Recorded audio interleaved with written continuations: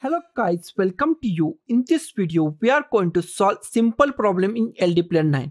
Problem is LdPlayre requires Vt Virtualization Technology to enable on your BIOS. Please enable Vt and restart your LdPlayre. Problem is our Intel Virtualization Technology is disabled in our BIOS and we have to enable it by the simple way. That is very simple process. Depending on your motherboard or the PC manufacturer or the laptop, your motherboard BIOS key must be different. If you're using ASUS, then just go to the F2.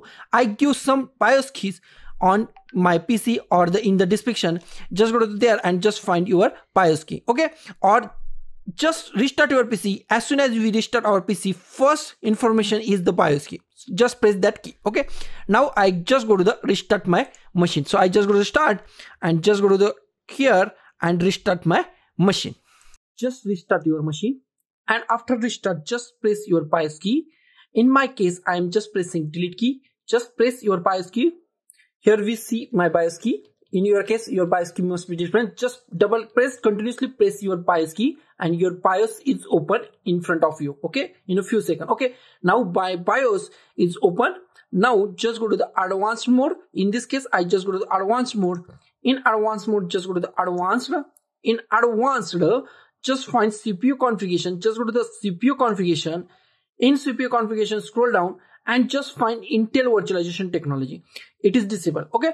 Just find in your BIOS settings Intel Virtualization Technology, Vt or Virtualization Technology. Just find Virtualization Technology and from disable to go to enable it. Now just go to the exit.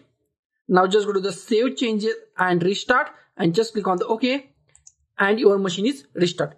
Now just go to the start and just type LdPlayre and just go to the LdPlayre 9, okay?